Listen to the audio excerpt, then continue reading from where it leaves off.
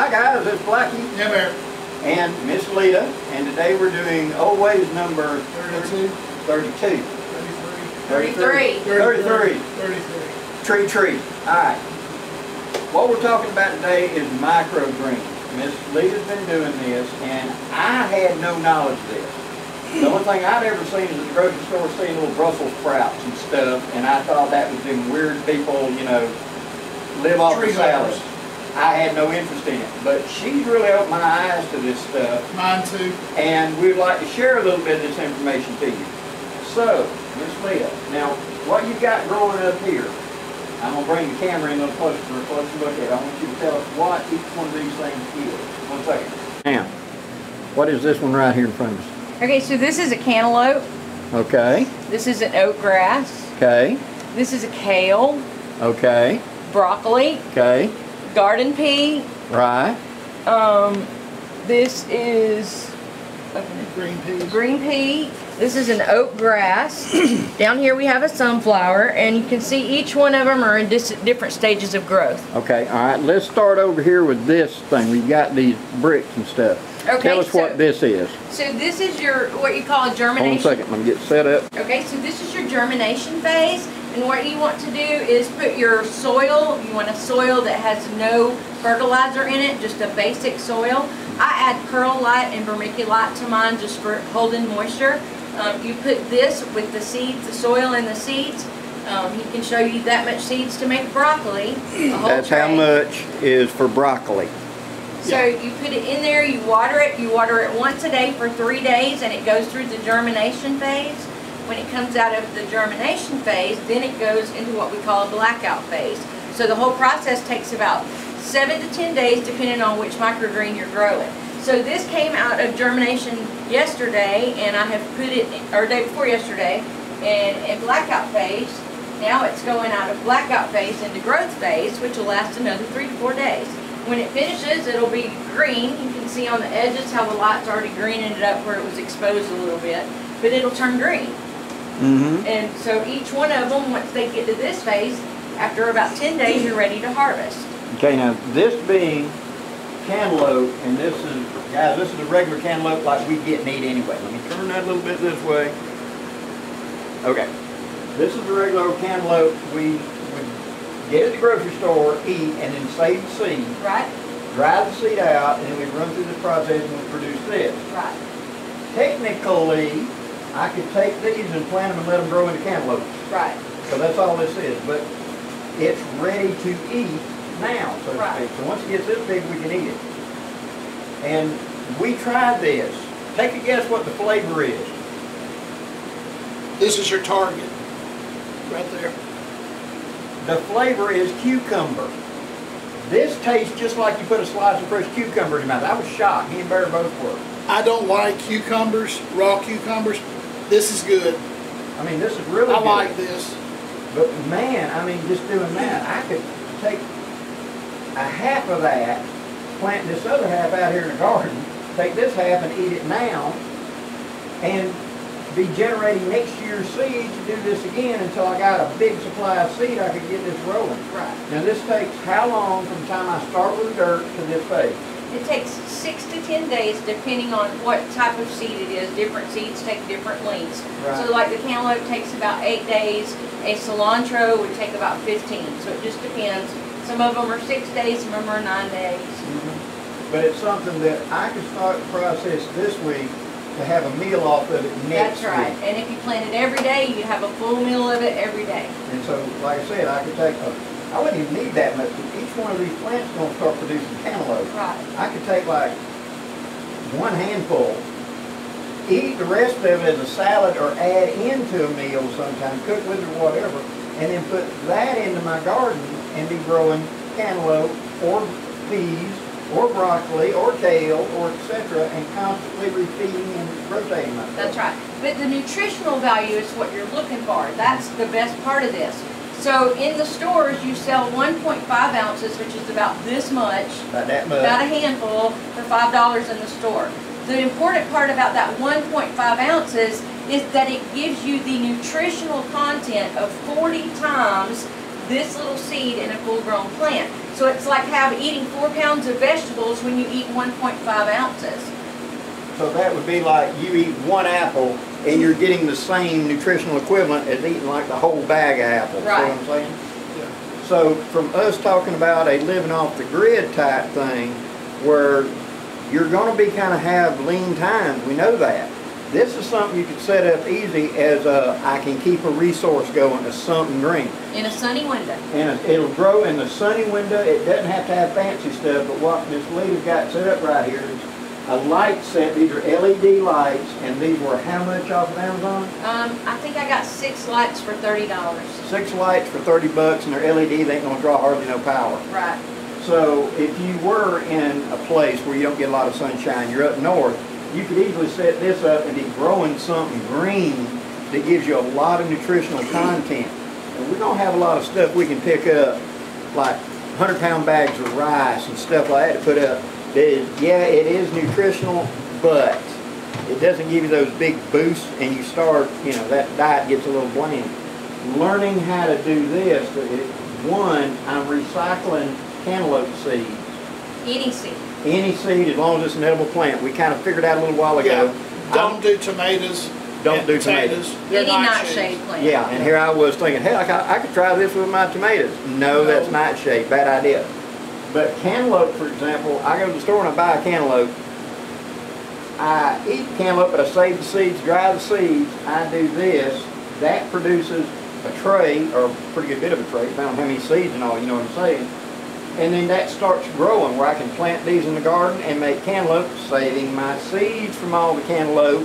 So by the end of the season, I can grow these during the winter and still have cantaloupe seed for in the spring to plant cantaloupe. It's a great idea. And we tried several of these, and they taste like cucumber pea, like field pea. There's a lot of different flavors. I thought it all just tastes green and bland, but it really don't. It got a really good flavor. And the nutritional and the health, I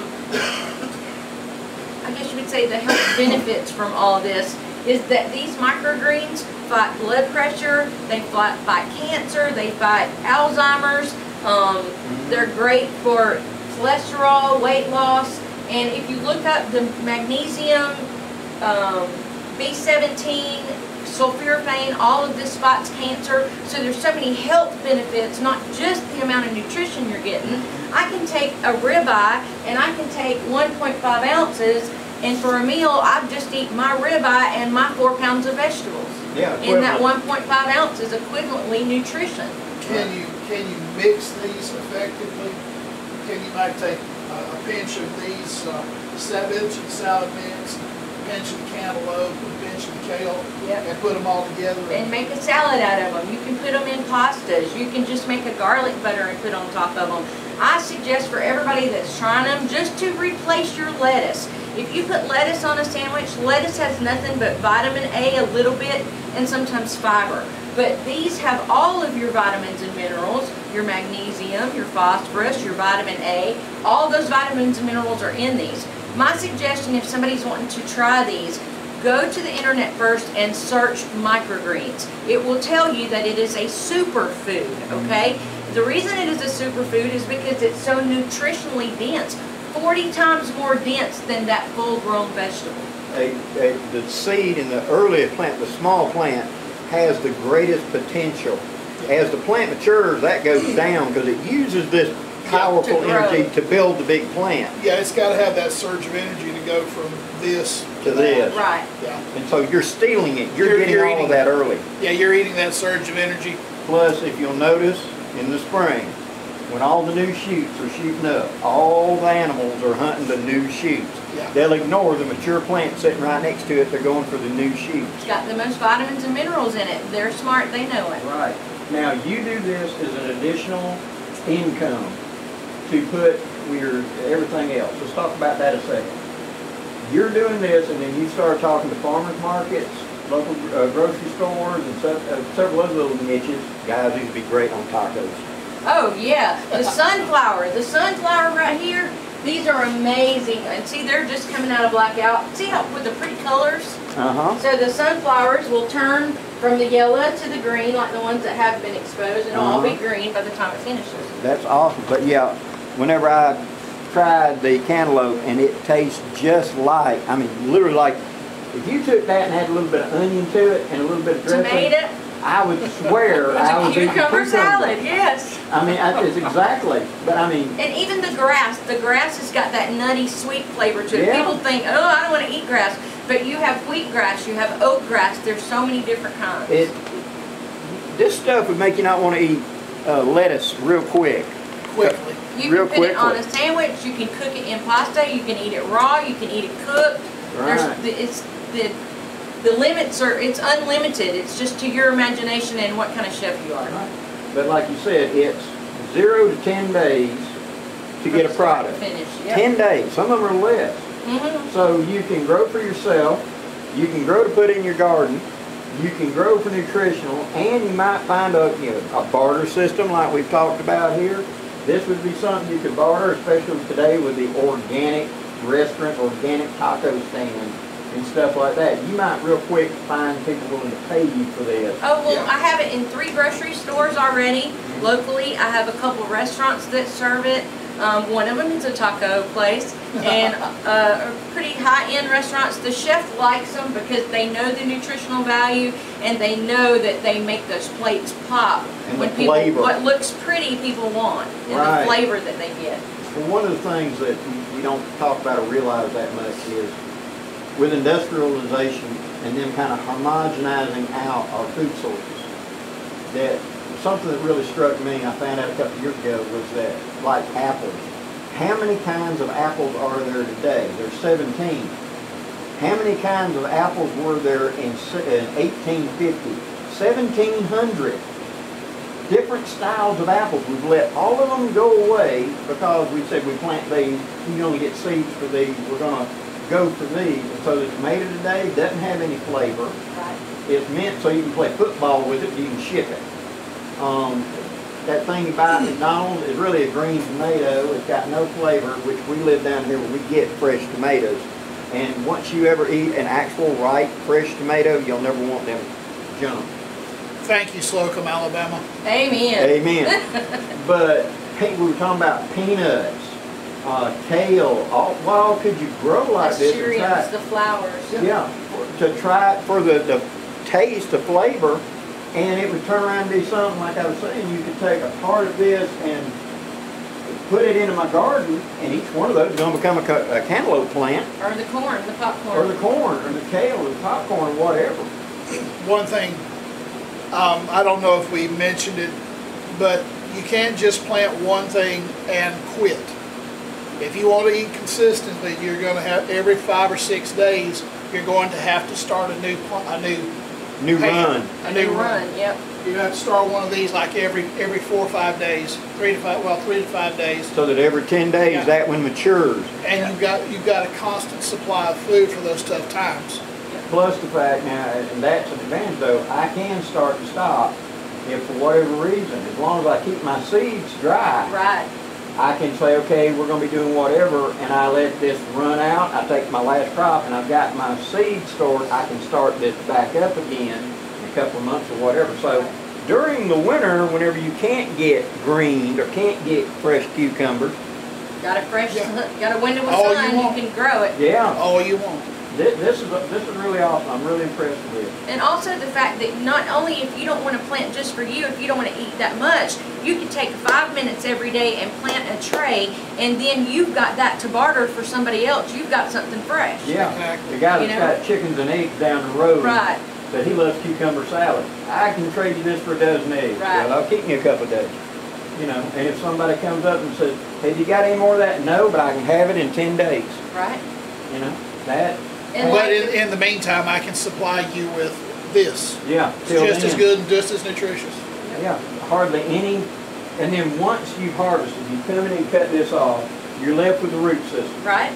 And you say that you're turning around and recycling that into Fodder for my chickens. feeding it to the chickens. The chickens will eat it. So I don't have as many, to buy as much bagged food because I'm feeding something to my chickens that is more nutritional than what they can even get in a bagged food. Yeah.